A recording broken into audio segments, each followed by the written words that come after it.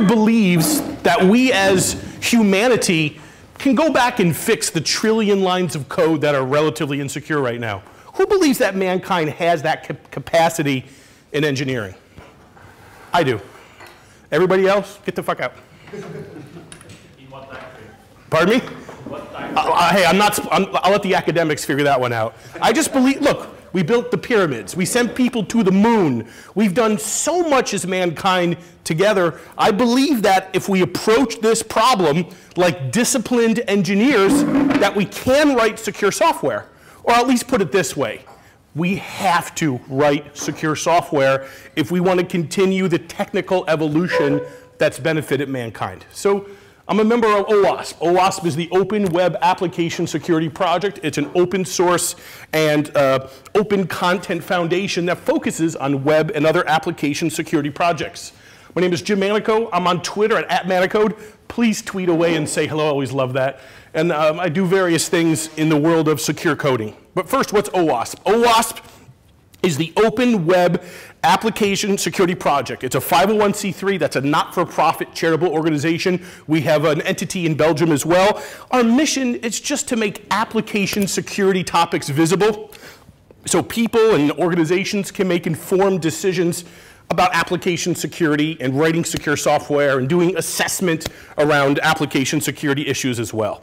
And so this project is the OWASP Top 10 Proactive Controls, one of the projects that myself and Jim Bird is another programmer manager who works on a stock exchange in Canada. So we're talking really high assurance programming. And so we have 10 categories that we think you as a developer should focus on. And look, there's 11 categories, and 12, and 13. This introduction is meant to bring you basic awareness to application security. It's not the end, it's the beginning of what you should read first. So I say read this document, go through this presentation once, and then discard it, and we'll point to some other references that are more detailed for further study and work within application security. What do you think is the #1 most important defensive topic in secure coding? Or how about this? What's the most important secure coding technique in application security or software development? The #1 most important technique to build secure software. That's very close. That's like down the list 2 or 3. There's a specialized form of input sanitization, though, which I concern myself with. Let's see if we can get there. What's the biggest vulnerability that faces a web and mobile app today? The #1 most dangerous risk in an application. What's that? I'm sorry? What kind of injection do you think is the worst? What's that? Well, there's several kinds of injection. There's LDAP injection. There's cross-site scripting, which is just JavaScript injection to client. There's a command injection. There's SQL injection. What do you think is the most? See, I say SQL injection is the #1 thing you want to deal with when doing secure development, especially when you're facing legacy code. The very first thing you should do, live legacy code that might be live and at risk, fix all your SQL injection problems. How do you fix SQL injection? There's only one absolute way to do so. What's that? What's the other half of that, though? Prepared statements and what's that? Stored procedures. That's not actually going to help you because you can call a stored procedure and write a stored procedure that's full of SQL injection. So it's parameterized queries is the right answer. And there's 2 pieces to that. We'll get to that. So #1, when you're approaching application security for the first time, get all of your database queries parameterized. Who knows about this already and has got this fixed already? So a minority. That's a few more. So it's real quick. Here's the big cartoon that's famous in the security industry called Bobby Tables. This is your son's school. We're having some trouble with his computer. Oh dear, did he break something? Went away. Did you really name your son Robert, single quote, semicolon, drop table student, semicolon, dash, dash? Oh yes, little Bobby Tables. Well, we've lost this year's student records. Hope you're happy. And I hope you've learned to sanitize your inputs. Now, this cartoon is very famous in the geek security industry of application security. What's wrong with that slide, though? There's a misinformation. It's not about sanitizing your inputs. You can write perfectly SQL injection resistant code and never do input sanitization, just use parameterized queries. Go ahead. It's about the output. It's about how you use how you put variables in the middle of a query safely. Let's look at that real quick. First of all, is this a legal email address? Better believe it is. It's RFC compliant email address. Gmail supports it. In fact, this is a Gmail domain, OWASP.org. Not only that, but the HTML5 email validator recommends a specific regular expression for email validation, and this passes. So you can have the best RFC compliant email address validation in the world, and that's going to be accepted. And it's dangerous. What does a single quote do in the middle of a SQL statement? It bounds a string. What does dash dash do? It comments out the rest of your query. So look at this perfectly valid email address. If you do input filtering or if you do input sanitization, it leads you to this. Here I have a new email address from the request, and I'm going to drop that email address in the middle of a query. Leads to this. So I'm just updating that user's email address. They went to their edit profile, they hit update, and they put in this new email address. So the new email is this dangerous but valid email. Dangerous but still valid email. So here's the final query. Update users, set email as quote quote, and then dash dash at OWASP.org. The dash dash comments out everything, and you're left with that, which just updates the entire email feed column of your entire database to empty. So this is the misinformation. A lot of people still try to write these complex validation rules to look for attacks, and it's a path to failure. Historically, it's a path to failure. This is the most important slide in all of secure coding because it's PHP, and PHP is by far the most common language driving the web today by a long shot. And this is using the PHP PDO library, where these are just placeholders, new email and user ID, and these are the bind statements to bind variables into a prepared statement. So it's using parameterized statements and binding every single variable you put into that query.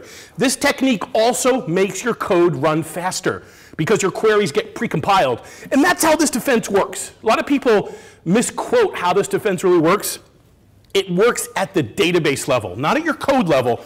Your code just instructs the database to operate that query in a very specific way. So step one, you'll send the placeholder query right here into the database. And by doing so, the database will compile that and build a query plan for that query.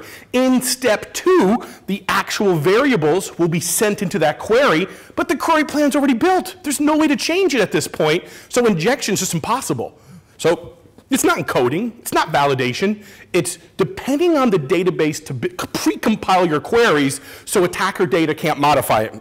And this technique is old school. We have this in the .NET world. We have this in Java. Even those of you doing NoSQL databases, a lot of you talk to Mongo through Hibernate, that's injectable.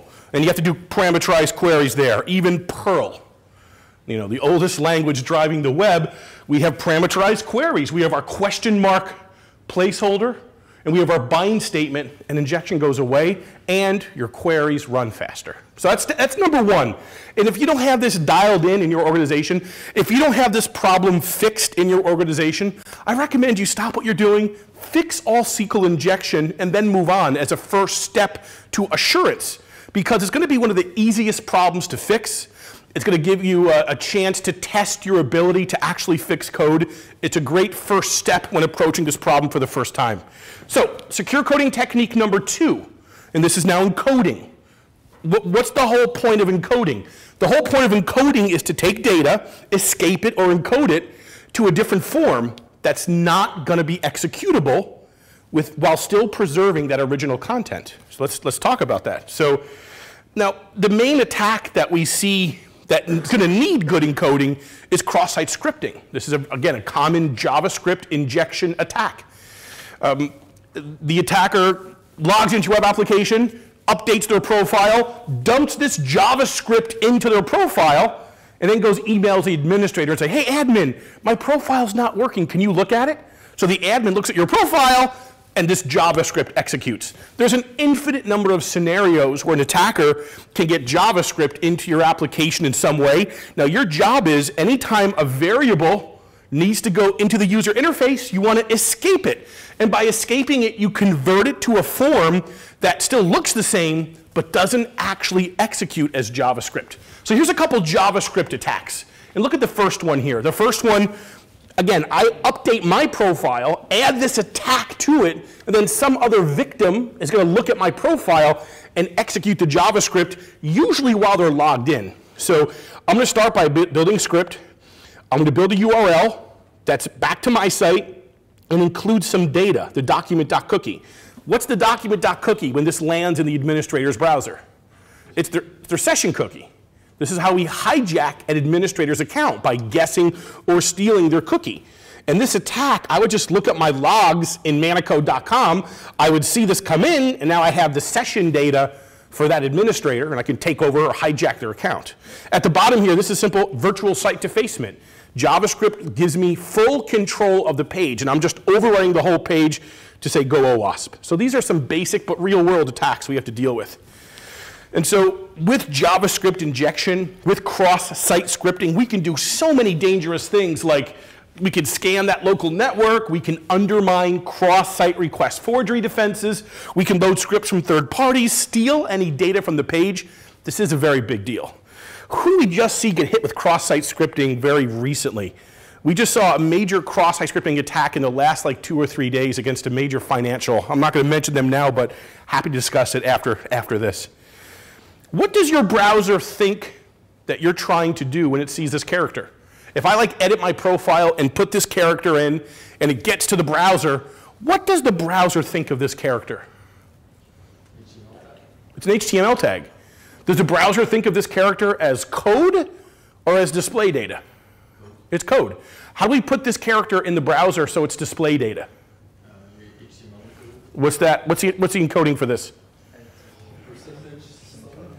And that's a partially right answer. Well, we're going to drill down deeply. But you're right. Here's one of many kinds of encoding for that character. It's the HTML entity. When the browser gets ampersand LT semicolon, it displays the less than symbol without actually executing it as a tag. So this is a big deal here. And what we need is an encoding library. We need some kind of library where, not on input, not deep in your controller, but as you're building the user interface, while you're building the UI code, and think of what your UI code is. It's a bunch of markup, a bunch of JavaScript, and slots where you put in variables that are driven from the user and from the database and all these different things. When you put these variables into the user interface, that's where escaping is best. That's where you want to convert that output from a potentially dangerous context to something that's safe by escaping it. And these escapers are built into every major language now. We have the oldest one, that's the anti-XSS library from the .NET world. We have the OWASP Java encoder from the OWASP Foundation, relatively well-maintained project, and it's a very high-performance project. And here are all the different functions we need to do the escaping properly. It's actually quite a few. Now you have all these different, if you're making XML in the client for old school Ajax, you have these older XML encoding, you have HTML encoders, style encoders, JavaScript encoders, and URL fragment encoders. These are the majority of what we need to write secure software in the user interface. And this encoding library, or a format of it, it exists in pretty much every language. Right? We have Ruby on Rails with a built-in encoder from Ruby on Rails 4 and above. We have PHP with this, I like the Zen framework encoder, is well written. For Java and Scala, we have the OWASP Java encoder. For .NET, anti-XSS, and Go is a special case. Go is awesome, by the way, in my opinion. Here's why. Part of Go, they have a template system. It's called the Go templates. Yeah, good name, good name. So Go templates, you don't have to actually do encoding. You just use their templates. And as long as you don't turn off escaping, it will automatically escape contextually in the right context. Because we need a lot of different encoding functions. It's not just encode for HTML. It's encode for HTML, encode for JavaScript, encode for HTML attribute. And we're going to require a different encoding function based on where we're putting data in the user interface. So the Go language does this for you. This is why I have so much hope for the future, because I see all these components being written that do provide significant automatic security. I feel that's the future of application security. The other kinds of escaping you need to do would be for LDAP. If you're doing old school LDAP stuff, you have different encoding functions in these libraries. You have command injection. Be careful here. There's XML encoding functions in the Java encoder. Anytime untrusted data hits a parser, we want to encode to stop injection. So number 3, category 3, is input validation. What's the basis for input validation? What's the main tool that we use to do proper input validation? A regular expression is the more common one, right? And so I'm not going to talk about that. That's pretty basic stuff. Any input entering your software should go through at least some kind of validation layer. In some cases, when I'm trying to support many, many languages, massive internationalization, this whole topic breaks down. So I'll just say it must be a printable character, and it must be up to this length at max. That's the very minimal that you have to do. So that's doable, though. What gets more tricky is when you have to deal with HTML input. Here's an example. Anyone ever heard of TinyMCE before, by any chance? There's a little widget. It's a WYSIWYG editor. You put some cool stuff in it, bold, highlight, bullet list, colors. When you hit submit, what gets submitted from TinyMCE? I'm sorry? It's encoded. Encoded HTML. It's a big chunk of HTML that represents all that rich text. So if someone is sending a chunk of HTML to your server, and you now need to display this HTML to another browser, how do you do that safely? How do you validate that a chunk of untrusted HTML is going to be safe? Any idea?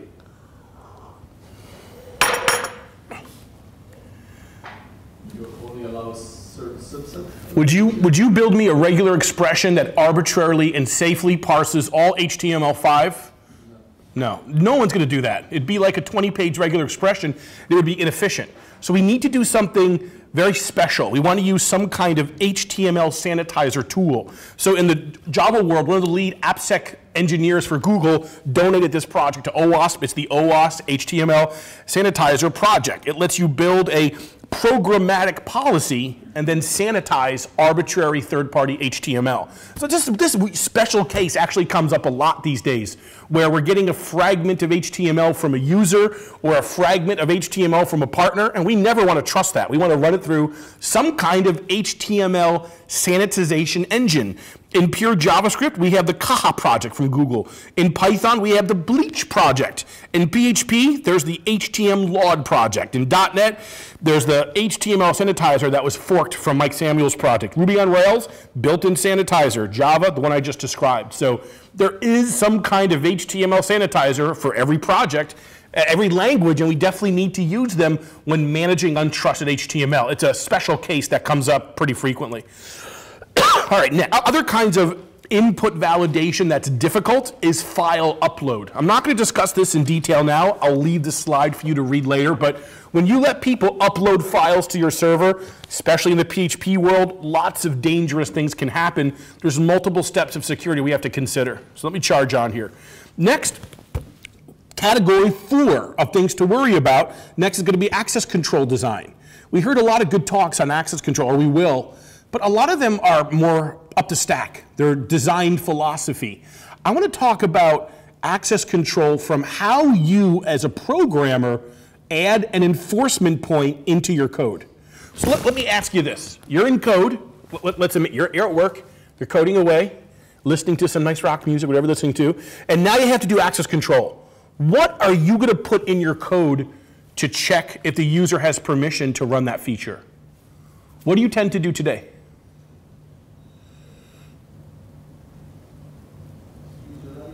What's that? User rights. Like, what do you mean by, like, what would your code look like where you're doing a check? I'll get you started. If? User is a role. Yeah, if user has a role of admin, let them do it. And you have this check all over your code, right? You have hundreds of these checks everywhere in your code. Does that sound familiar?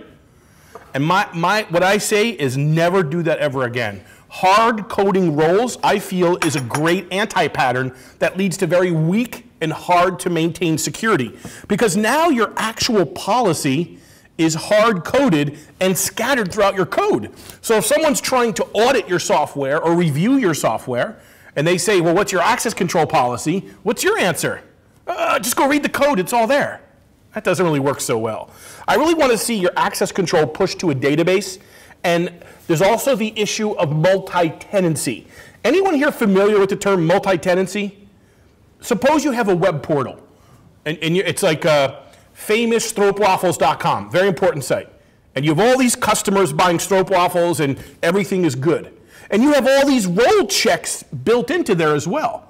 And let's say another customer comes by, a Belgian beer company, and they say, we love your website. We want a copy of your website for our beer company.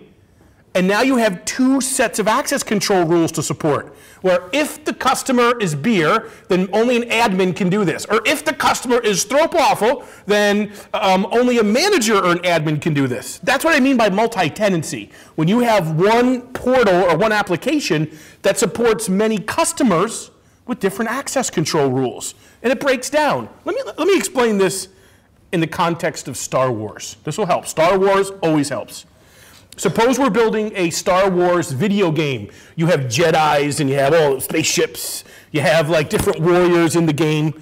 And I want to check to see if the user is allowed to wield a lightsaber, the weapon of this, sword of this game, right? So if the user is a Jedi, or if the user is a Padawan, or if the user's role is Sith Lord, or if the user's role is a Jedi-killing cyborg, whatever. So every different kind of user, I'll have to go and change this code maybe in thousands of locations. And if I have like multiple different games from the same code base, I'm going to have to fork my code or add different switches in for every customer. Because maybe Disney bought Star Wars, right? So maybe I have to make this a Mickey Mouse game. And maybe, you know, if the user is role, mouse, and I have to have all different roles. I want to be able to support the same access control system with multiple rule sets. That comes up a lot in my work, at least. So instead of coding to the role, code to the permission. If the user is permitted to wield a lightsaber, then you look up that permission, look up the roles, and different customers can have different rules. So if you look at the original NIST standards for role-based access control, they recently released a new standard called ABAC, attribute-based access control. And this defense right here, this kind of coding is the heart of how you build a more modern attribute access control system.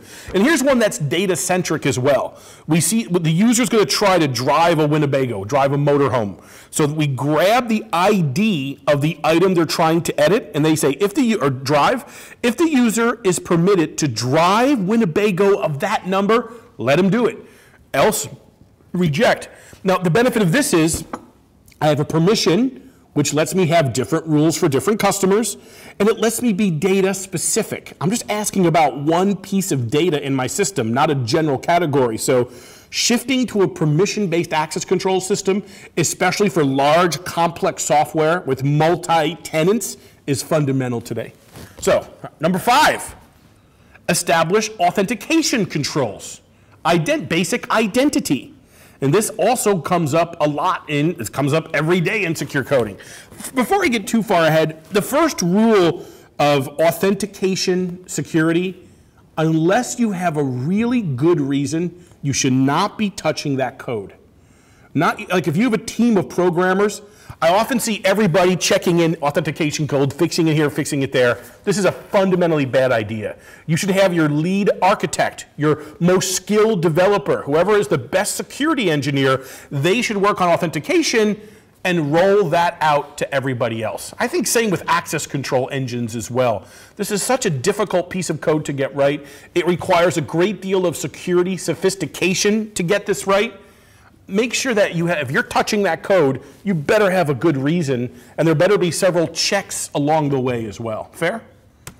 One of the biggest kinds of attacks that we've seen against authentication layers in the last couple of years has been password theft, where the attacker steals a database or does SQL injection to steal data, or some other attack where they're able to scrape data out of your web database and analyze it offline. Like happened to Sony, happened to LinkedIn. LinkedIn had their password storage system stolen in some way, and we found out that LinkedIn had MD5 for all their passwords.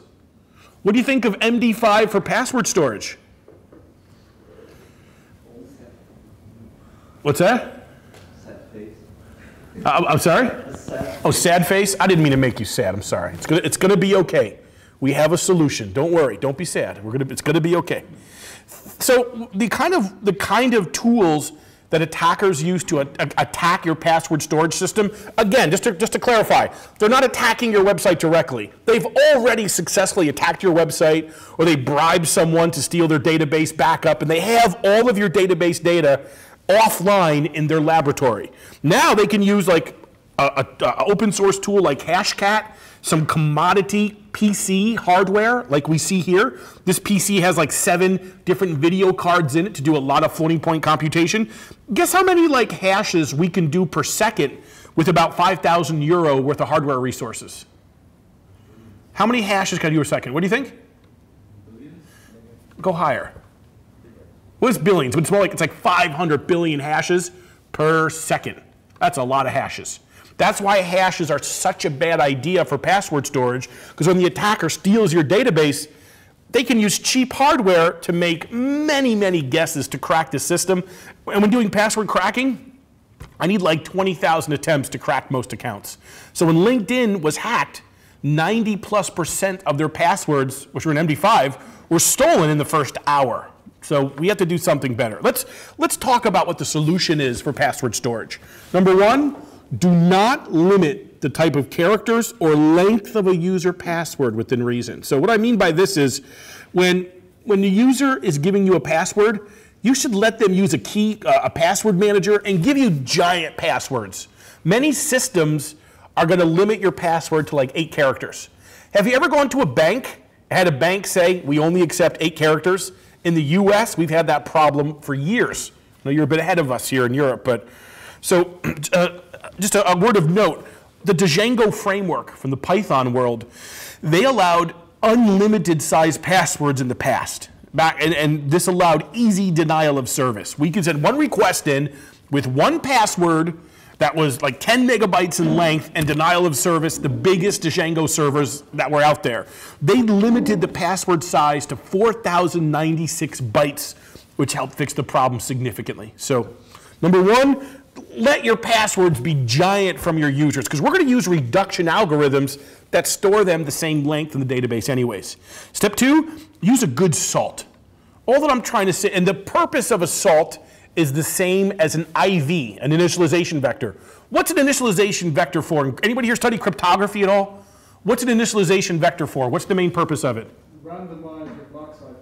I'm sorry? To randomize your block cipher. But why does a block cipher need a different IV per message? Why is it used? Can't guess it. What's that?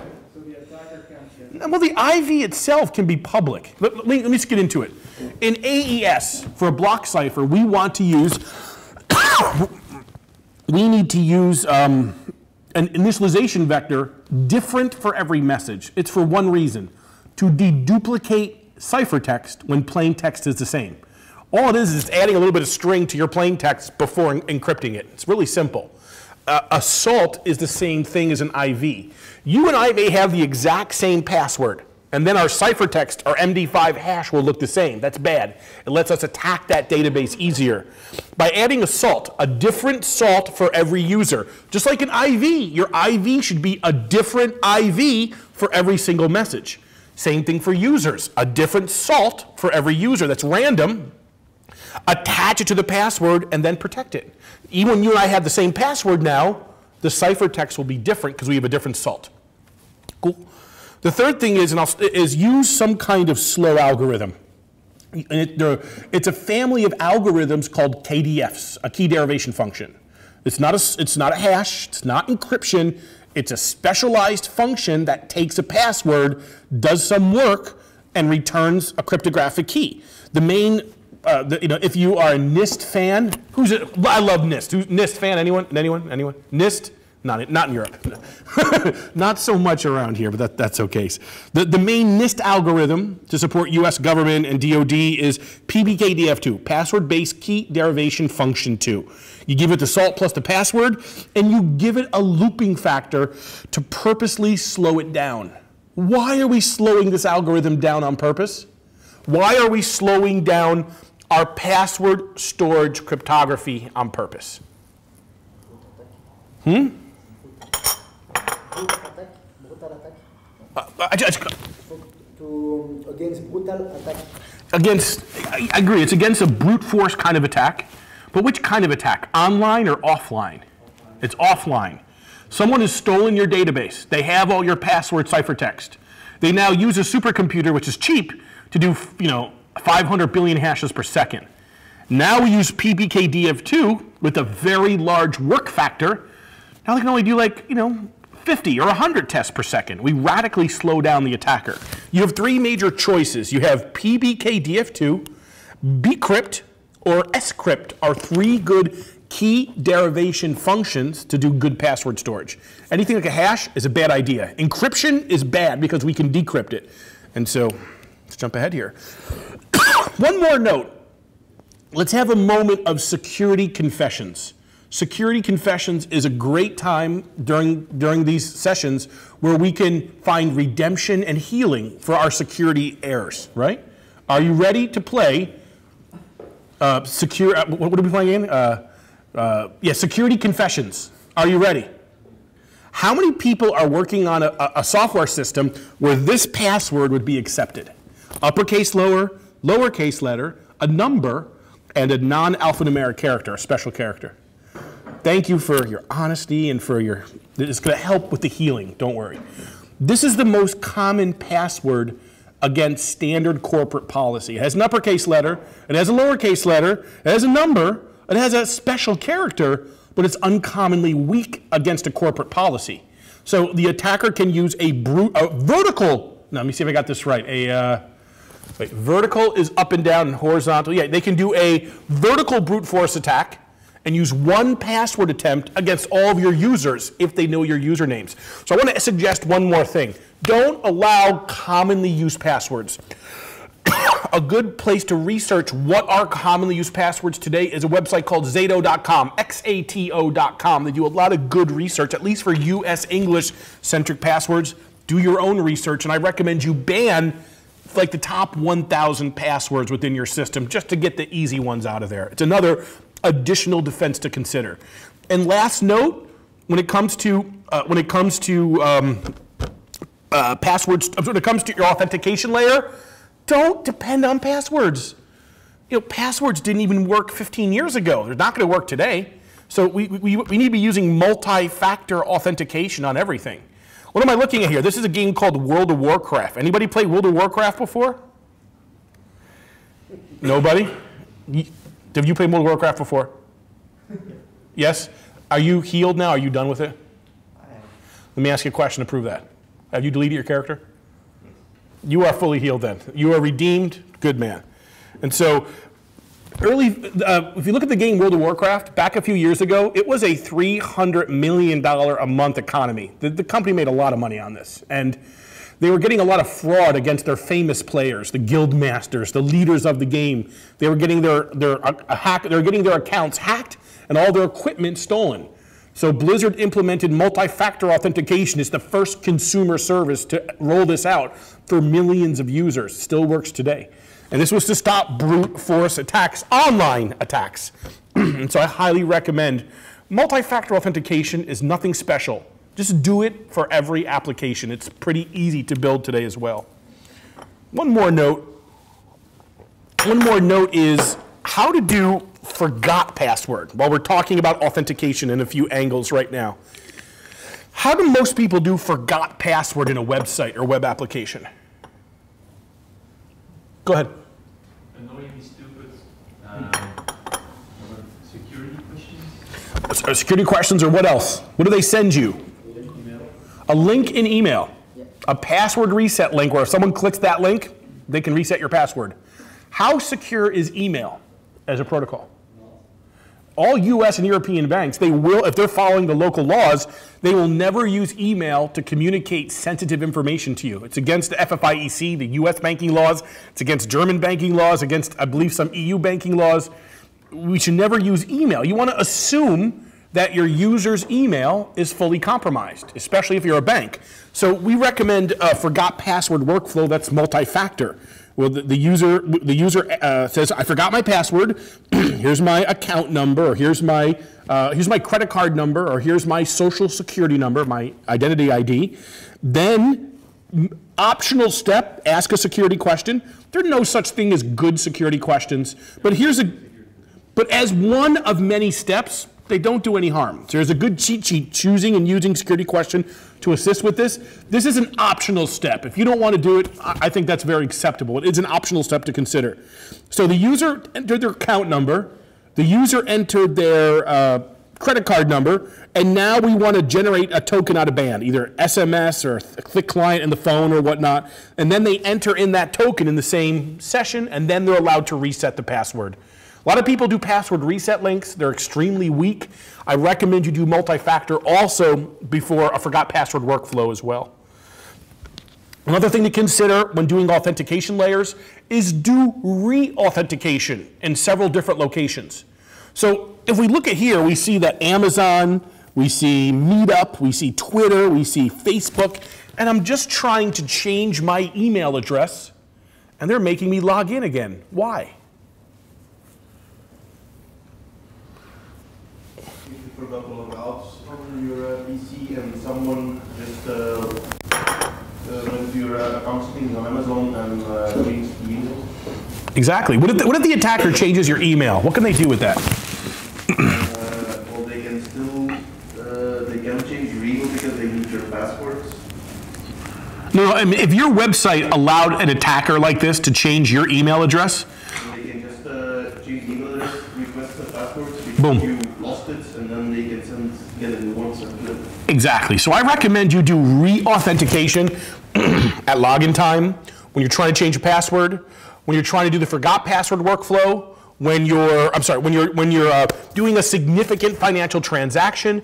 There are many places in an app where, any major admin transaction where you may want to consider doing re-authentication against that feature. It's a very powerful control. It's not used very much in most applications though, but it's something we've known about for decades. And obviously, authentication is an extremely big topic. It's a giant topic, and there are multiple cheat sheets that talk about different aspects of authentication excellence.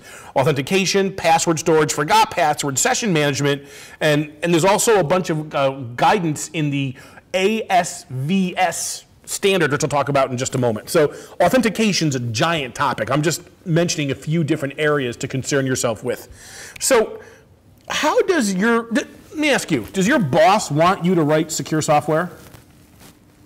In theory, yes. How does he message that to you? Does he give you specific requirements around what secure software means? Ever? In most cases I work with developers, the business says, we really want you to write secure software. And then the developers say, well, what does that mean? And the company's like, just make it secure. This is craziness. Those of you who are new developers, does your company ever give you requirements? Has anybody here in the world of engineering heard of requirements before? We don't do it that much anymore, but I think it's because we're getting more agile. We just move fast, forget the documentation, just go, code, code, code. When it comes to security, that's something that's very new for many of us. When we're familiar with making a web application, we can go fast without requirements. When we're talking about areas that are new or difficult, requirements become incredibly important. Now, there's an OWASP project called, again, the OWASP Application Security Verification Standard. This is on version 2.0. This is a list of 196 requirements around application security, broken into 3 tiers and 10 different categories. So now you have a rich set of requirements to start with, and you should fork off of this for your specific company. And now you have a list of 100 or so requirements specific to what you're trying to build. Why is this so important? Because most developers are still new at security, yet the company demands it, so they're figuring it out on their own. Give them a specific list of what needs to be addressed. And now you're no longer talking about this amorphous idea, you're talking about specific features that need to get built, and now you're on the path to really writing secure software. And so for ASVS, there's like 3 layers of application requirements. There's 3 tiers of session management requirements. Again, it's a great starting place to build your own application or company's security requirements. So now we have a common set of knowledge to discuss among our teams. Again, right now it's just, usually people flopping around trying to write secure code. I want to turn this back into engineering and less into, agile, or whatever that means. So far, so good, everybody? Any questions so far? So let's talk about data protection and privacy. Other people will be talking about this today. In fact, on Friday, one of the speakers will be talking about HTTPS, hands-on in great detail. If this topic interests you, consider going to that talk. It's on Friday, I believe. I'm sorry? Oh, it's right here. Oh. Oh, great. So, what benefits, why do we use HTTPS? There's 3 reasons. We get confidentiality. That means the attacker can't view your data. The adversarial attacker on your network can't see your data anymore. We get integrity. That means the adversarial combatant can't change your data. And we get authenticity. When you're visiting a certain web server, you know for sure that's the right web server. Which system deals with that, though? Which system in the world today validates that your server is the right server to your browser users? What are they called? SSL. What are they called, though, that manages that authenticity? It's not you. There's another entity that needs to verify that your SSL certificates are valid. What are they called? Certificate authorities, right? In fact, if we go look at the browser today, let's go check it out. If we go look at the browser today, let's go to really quickly go to preferences and look at certificates, view certificates. These are all the certificate authorities that your browser supports. Depending on the browser, it's 1 to 500 authorities. This is the public certificate for every authority. So when you want to get HTTPS dialed in, you take your public cert, bring it to an authority, and they'll sign it with their private key. So when that cert reaches your browser, they'll verify it with their public key, and now we know that website's authentic. This system, the CA system, is garbage. It is crap, and it provides horrifically bad assurance, and we need to move away from it. But that's going to take a long time. That might take decades to move away from the authority system. So we're stuck with this awful piece of trash system with very low integrity providers to provide authenticity on the web today. And this is a major problem. What can you do with it? So first of all, when you're trying to get TLS configured properly, this is difficult. We have the transport layer protection cheat sheet from OWASP. There's also this very good guide from Ivan Ristic, the SSL Labs best practices to help you configure your own servers. There's also the Mozilla configuration guide. It's not on here, but there's a great guide from Mozilla, which is the main guide I recommend today. I'll give you that link after class if you'd like. And so how do we get HTTPS correct? In the face of rogue authorities, what do? We have certificate pinning, strict transport security, forward secrecy. Those are the 3 main ones I'm going to talk about quickly. You can hear more about this on Friday, but strict transport security is a response header sent to the browser that tells the browser they must use HTTPS for that specific domain. And you can even preload the HSTS headers into Chromium. You can go to hstspreload.appspot.com. You can specify that you want your website hard-coded into Chrome and Firefox, that you want them to be HSTS enabled. So even the first hit leaving the browser will be HTTPS. And this is fantastic. Now we're talking real security. Even the first request leaving the browser will be HTTPS. And normally, you make a request to my server over HTTP. Then I send a 302 redirect and redirect you to HTTPS. What's wrong with that? This is the way the web works. Go ahead. Yeah, if I'm an attacker on your network and I see the first HTTP request, it's game over. I got you. I'll inject JavaScript, I'll man the middle you, and I'll make it look like you're on HTTPS, but you're not really. So we have to avoid that first hop. This is what the preload initiative is all about. It's new, but it works. I got my own sites in that preload list today. I highly want you to consider it if you really want even the first hop to be switched to HTTPS. The other problem is that authorities are so horrific. I mean, I could go on about the sins of the authorities for like a day straight. There is no healing or redemption for the authorities. They have sinned. They are doomed to security hell. I'm sorry. So what can we do in the face of this system? We can do something called certificate pinning. And this is a new technique, especially on the web. We can basically do one of two things. We can take our certificate of our public server that's been signed by a CA and hard code it in the mobile app.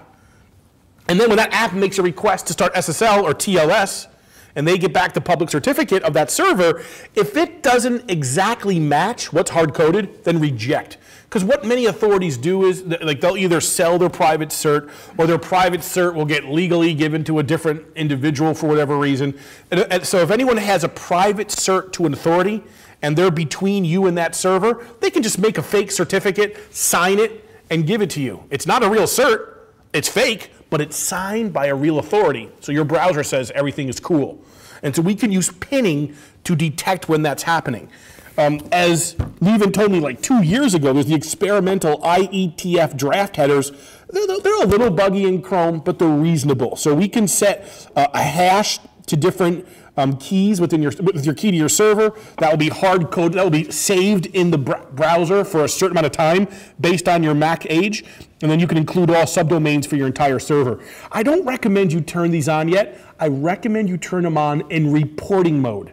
There's an additional API you can add to this response header that says, here's a URL back to my server. If anybody gets caught being man-the-middled, just for now, don't stop them. Let them keep working. But send me a report back to my server so I have an idea of what's going on. I recommend that's how you implement pinning in the browser today. Because if you get this wrong, I mean, you can lock out your users for max age seconds, and there's still a significant number of bugs in Chrome and Firefox that make it tricky. But report mode is awesome. It's worth considering. And finally, we have browsers that are giving good error messages. You know, attackers might be trying to steal your information from google.com for passwords, messages, or credit cards. And, you know, if a user is going to still try to reload, there's no hope for them. This is pretty clear of a message that things are dangerous right now. And so one more note, and this is what really bothers me, is that pinning is not going to save you. There are plenty of ways to evade certificate pinning. We saw this attack just in the last couple of days, and that's called the superfish attack. Anybody heard of this? It's just in the last couple of days. You've got to realize what happened here. Lenovo, whatever, they preloaded adware in their PCs before shipping them out to customers. This adware will install their own certificate authority root certificate into your browser, the public cert of that. And in fact, this adware had the private cert in there as well that you can extract pretty easily. And now once an attacker has put their own authority certificate in your browser, if pinning sees that your cert was signed by a local authority, they don't complain. They let it ride. Only if your cert was signed by another public authority will the browser complain. Because Chrome says, hey, look, we need to add our own root certificates to let companies, you know, read their employees' email. We need to allow network scanning devices and data protection to scan your email. So when your boss hands you a laptop from his company, and he puts his own certificate into it, he can man the middle, all your Gmail, all your banking, and they do. This is just the way the browser works and always has. And so what this did was, and it was incredibly clever, the attack actually injected a new authority, and it allowed the attacker to inject advertisements into even HTTPS traffic. It allowed the attacker to embed attack traffic even into HTTPS pinned sites like Gmail. And I think that's a big problem. The Google team disagrees with me. Brad Hill and the W3C disagrees with me. But when someone's reading my email, my Gmail, I don't care who it is, I want to know about it. And so the browsers do not agree. And I'm getting very disappointed in the browser security choices. They're getting better in a lot of ways, but we still have major problems today. Yes, sir? Have the problem because they have their own certificate store. Yeah, it was in Chrome was the primary problem. Yeah, In Windows, it was Windows, Chrome, and Windows, because Chrome and Windows use the Windows store. Firefox has their own store that was not affected. You're right. It's exactly correct. But if you look at the details of how this happened, And look, I don't get freaked out much anymore. I've been in security for a long time. I've seen all the ugly out there. This one really bothered me because it shows how weak even the best technique we have, pinning, is to stop man-in-the-middle. And man, someone gets access to your machine, they install one cert, they can man-in-the-middle you. No matter what protections you put in play, they got you. So I don't know what to say. Proceed with caution. Use pinning, still do it, but realize it's not a savior. It's just one additional defense. Other thing about HTTPS is using forward secrecy. Just real quick, when you're using forward secrecy ciphers, if I can steal the private key from your server and save it, I can now decrypt any traffic that server ever made. And so that's a big problem because in older versions of RSA, the actual symmetric encryption key was derived from the private key on the server. This is a major problem. And so when you have an ephemeral cipher suite, this is like the elliptical curve, Diffie-Hellman, RSA suite of algorithms, they actually build a temporary key, an ephemeral key that's not related to the private key of your server. So even if someone has been recording your traffic for a long time and then they finally steal or guess your private key, they're no longer going to be able to decrypt any of your traffic easily. But yet if an attacker steals your private key, they can still man-in-the-middle you if they're live on your network. So these ephemeral cipher suites are going to help advanced adversaries who record traffic for the sake of decrypting it down the road. One more thing. For encryption and storage, we tend to want to use AES. We want to avoid ECB mode. We want to use the Gauss counter mode. But we're still kind of stuck in the CBC world for enterprise support. You need a unique IV per message. Don't forget to get your Oracle padding correct. And when that's just the right algorithm. You have to do good key storage and key management and isolate the actual crypto to a separate machine or process. That just gives us confidentiality. You've got to HMAC your ciphertext for integrity. Usually you want to derive your integrity and confidentiality keys from the same master key and use a technique called labeling. And don't forget to generate a good master key from a good entropy random source. And good luck with that. The chance of you getting this right is near zero. Some of the best applied cryptographers on the planet get this wrong. So I say, don't do it. Use a library to do it for you. There's only 2 good crypto libraries on the planet right now. There's Google Keyzar. Excuse me. Get excited. Get excited. There's only 2 good crypto libraries, applied crypto libraries out there right now. There's Dan Bernstein's NaCl project with lots of hooks to Java and other languages. Then there's Google's Keyzar project. Google recently tried to roll this project back and stop open sourcing it. And immediately 20 people immediately made a GitHub fork and did an automatic script to grab it every day. But I don't know why. There's a licensing issue. We need to have to drop Google Keyzar from the web. Flipped out. This is so good because all the things we need to care about, the padding, the IV management, all that junk is handled for you within this library with a lot of future proofing built in as well. So don't write crypto yourself. Really work with a high-level library that does it right. You only have 2 choices. Get NaCl and Google Keyzar. Now, how are we on time, by the way, Levin? Maybe do a time check. Time check, sir. 30 minutes. Pardon me? Oh, we're doing great. Any questions so far? Yeah, you were talking earlier about how the whole CA system isn't all that secure and will... It's worse than that. No. It's a piece of trash.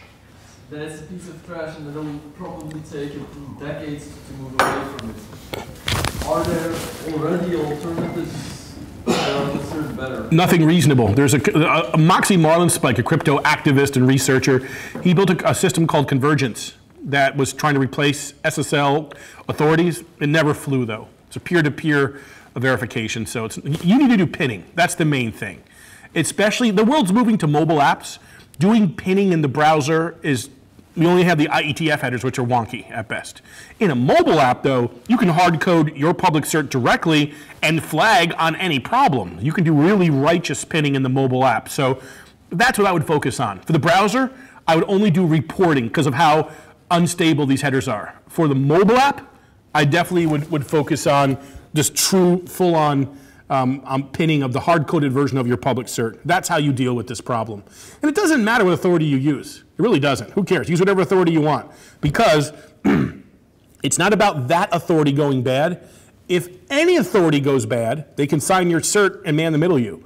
So this question of using a good authority, it really doesn't matter. Because again, if any authority goes bad that's in your browser, you're done. That's the way it works. Cool? Yep. All right, let's take a little water break, a little intermission.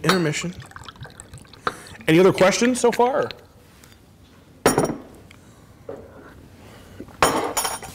All right, number 7, let's talk about app layer intrusion detection. Here's a couple just quick little techniques. In the .NET world, when you apply a regular expression to a form field, it will give you input validation both in the browser in JavaScript as well as input validation server-side, like normal input validation. This is a good idea. If you have really good client-side validation and you have really good server-side validation, how many server-side validation errors should you get?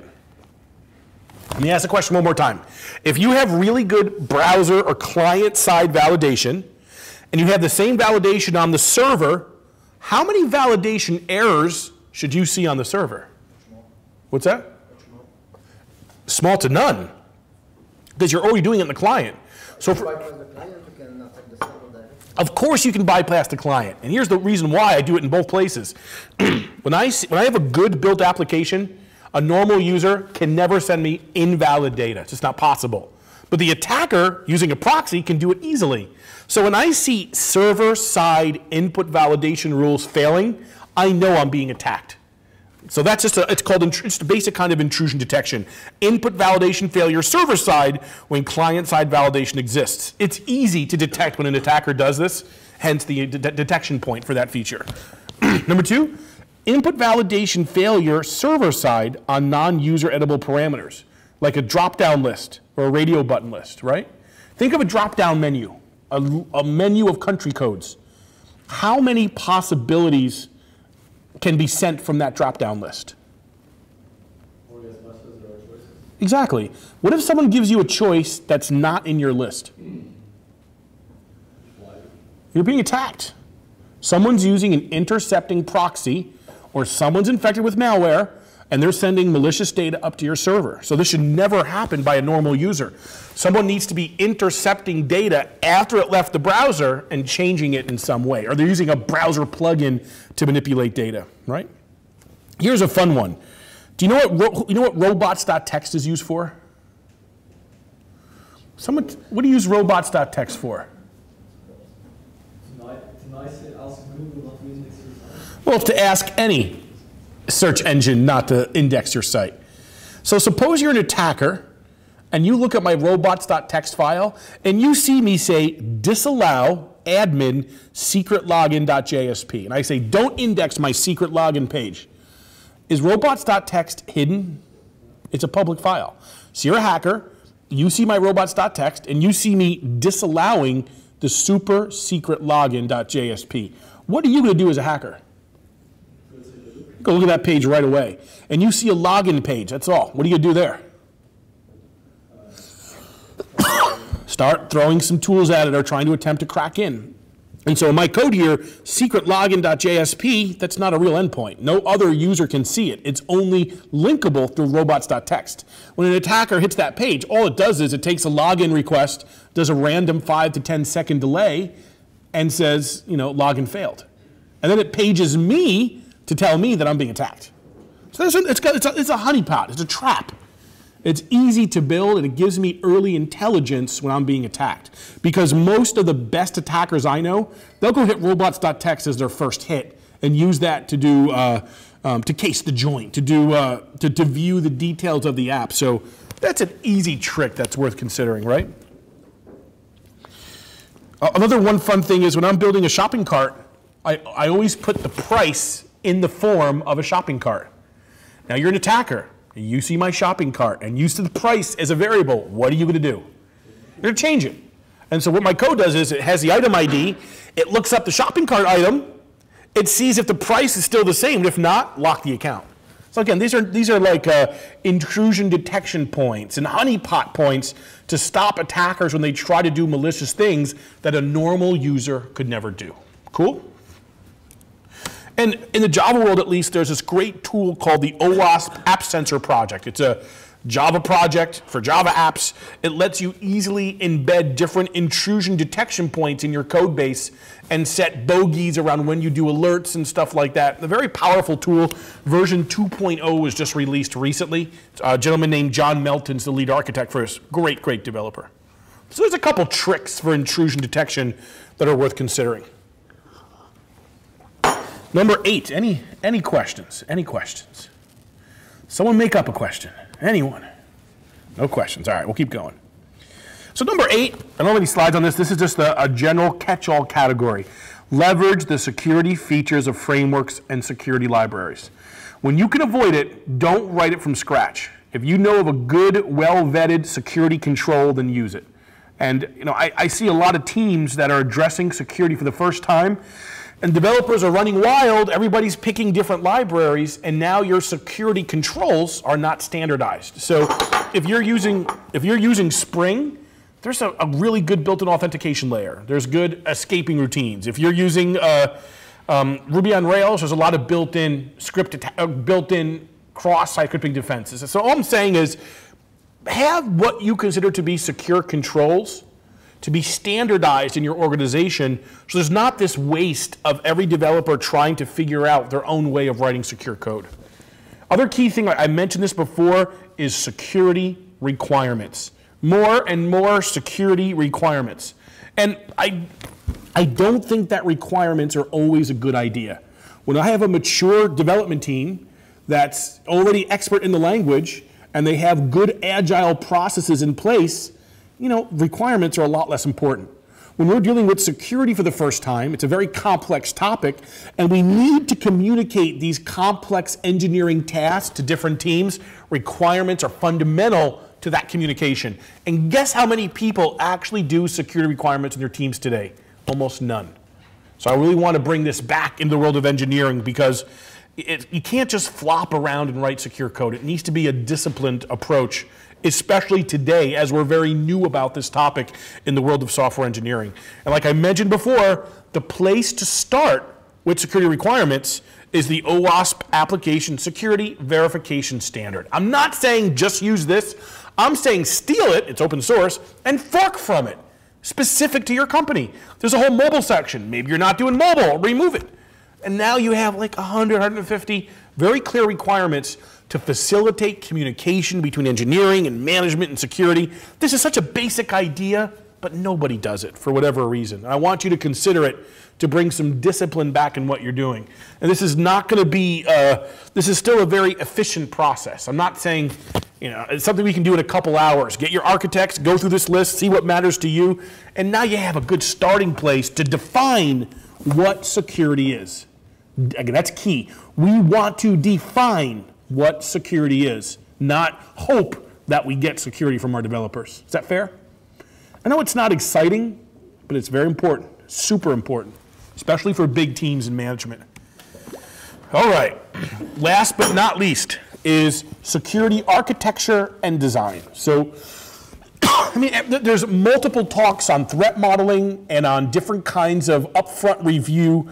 I don't want to get too deep into this, but the idea here is we want to get our business, especially when you have banking software and very complex workflows like an insurance application, we really need to get the business, the technical, and security stakeholders together so everybody's on the same page, again, around what security means to this application. Especially in banking, there's a lot of offline fraud analysis workflows that are important that interact with your software. We need to get all that stuff right. And the other thing we want to do early on in the design phase is to have functional and non-functional requirements put in place. Why? Because if you have a functional requirement, that's something QA can test. If you have a non-functional requirement, that's something usually the security professional to test. It lets you break up the duties of assurance into different teams. And one more example about design, it's state. So think about account lockout, right?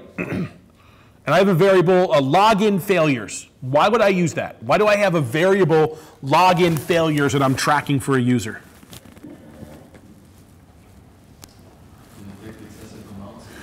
Yeah, so after like maybe 3, 4, or 5 failures, we'll lock the account.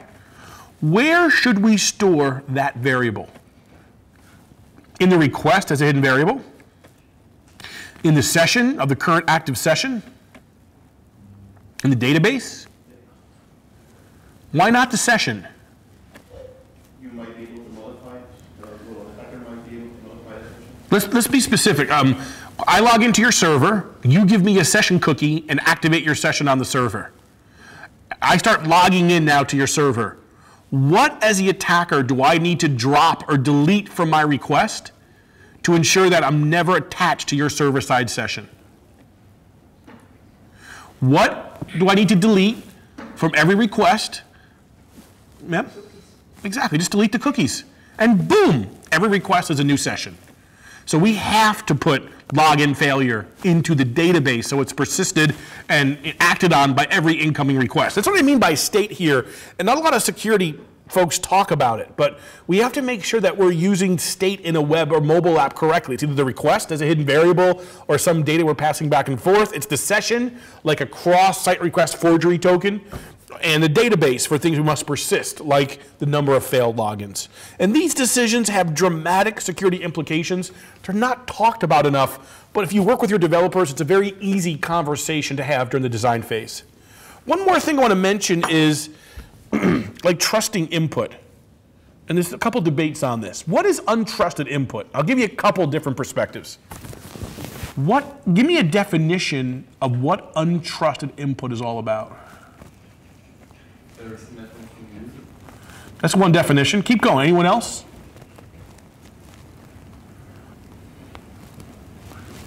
How about any data from the request? That's another common one. Those are what most security pros will tell you. Any data from the request is untrusted. Don't trust it. I'm going to give you a whole new definition. It's going to blow your mind. Are you ready? You know what data is untrusted? All data you're processing. Every variable you're processing, especially ones that are strings. If you have a numeric type, you can control that input. But if you have an open string anywhere, treat it like it's insecure, and you will forever be writing more secure code. You write a function, and you have strings going into it. Some people will say, well, let's go up the stack and see how to get into our system. I say don't even bother with that. Write your individual functions with your parameterized queries and validation, whatever defense you need. Treat every string like it's untrusted, and that will lead you down a path of writing much, much more secure code, right? And so if I'm looking at like banking software, this is a comment from Jim Bird. His software is so complex. It's a stock trading application. I mean, it's the stock exchange of like Canada or something like that. And so like they have such specific requirements around performance. If things are delayed for a fraction of a second, millions are at play. It's the stock market. So they, in some tiers of their system, they assume only secure clients can connect to it, so they can provide better speed. And you know, this is something I hesitate to talk about, but in Jim's world, Jim Bird's world, this is his daily reality. We have to make sure that that trade finishes in 100 microseconds or less. They may build a trusted network, avoid some security controls there, and assume trusted data is coming from a different system. This is very dangerous to do. This is all about tiers and trusting certain tiers, but it does come up. It is something that will come up in design, and be careful here, right? My philosophy is you build security in everywhere, and that's a luxury for some applications where at my data layer, I'm usually going to add access control checks there. You know, at my business layer, I'm going to validate everything, and you know, at my user interface layer, I'll encode everything. You know, I'm not going to trust data anywhere in my system if I have the luxury to do that, right? You know, final note just about OWASP. Again, OWASP is a charity. It's something that I'm very passionate about. I do a lot of volunteer work. I don't get paid by OWASP. It's just something I do as a volunteer.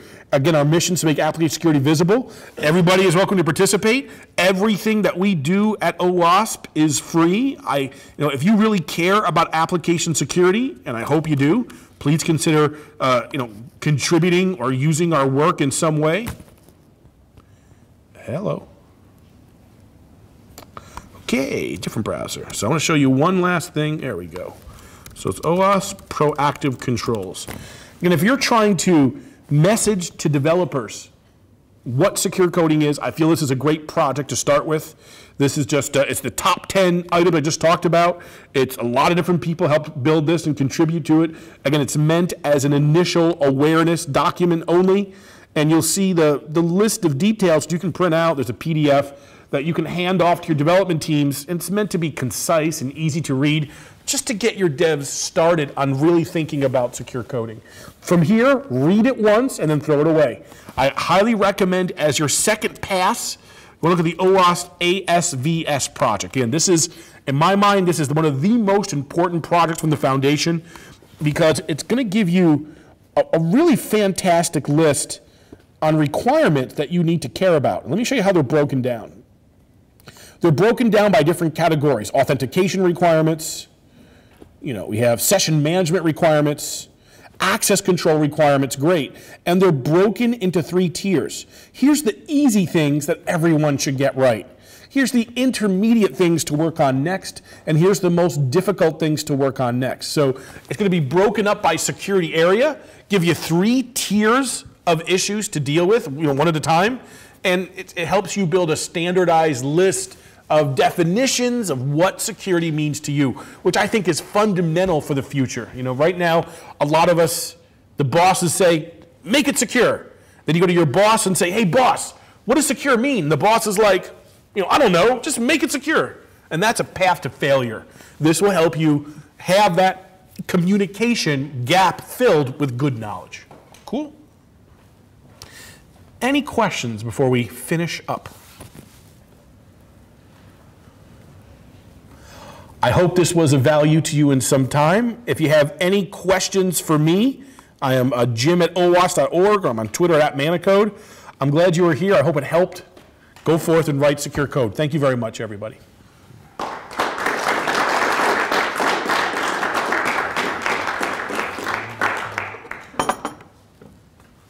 Yes, sir? What are you using SSL certificates instead of passwords? I'm sorry? What are you using blind-side SSL certificates instead of passwords? In addition to passwords. How about that? Let's use SSL certificates in addition to passwords. Multi-factor, something you have, a certificate, something you know, your password. Both is better, not just one. Because a certificate will let me hit your network and see your app. The password lets me get into it. I have one group I work with. They are an intelligence outfit out of the Netherlands. And they build applications that provide computer hacking intelligence to big companies. They gave me a preview of this. They gave me a certificate first to identify me. Then I went and logged into the app, and they made me set up multi-factor configuration through my phone through a text. So I have to have the cert to see the app, then I need a password, then I need multi-factor. Now we're talking authentication security. The SSL cert by itself is a very bad idea. Because someone steals the cert, they got full access to the whole system for that user. So do both. And even better, I don't want to manage that PKI though. It's called, I don't want to manage the certificates for every single one of your customers. No thank you. That's going to be the tough problem. Do you have 100 users? 1,000 users? 10,000? How many users do you have in your system? 1 million? 10 million? Probably around between 100 and 1,000. Between 100 and 1,000? That's doable to manage certificates. The best provider, yeah, you're going to have a certificate management issue, but theoretically it's a very good idea. Just don't do certificates by themselves. Because if I steal it, I have the whole account. If I steal it, I should still need to have to brute force the password, and your code should detect that, stopping me from successfully attacking the system. Is that a fair answer? Yeah. Cool. Anyone else? Please. What do you think about zero-knowledge password-based authentication? Zero-knowledge, password-based authentication? Yeah. I have zero knowledge about that. Okay. Let's look it up real quick. So you're saying... The keyword you want to look up is fake. What's it called? Fake. P-A-K-E? Zero knowledge password proof. All right. So the idea is that the password is not sent from the client to the... Oh, that's where you're sending a public key down to the browser, and you're encrypting the password before sending it to the server? Not quite. More or less. But is that more or more less? More or less. All right. Party from verifying guesses of the password without interacting with the party. I want to know what it. I want to research it more. The first method was encrypted key exchange, described by Belevin. Yep. Yeah, this is. I've read Belevin's paper on this. So, yeah, this is about. My understanding is you're never letting the password be on the wire for any reason. You're using some form of advanced cryptography on the client to encrypt the password or use some other protection algorithm of the password in addition to being over HTTPS. Yes. This is a good idea. So because how good is HTTPS today? It is? It is trash. Exactly. So then anything you can do to protect you even when your HTTPS is violated is going to be a good idea, right? And email me. I'll look into this in a bit more detail and give you a more intelligent answer, right?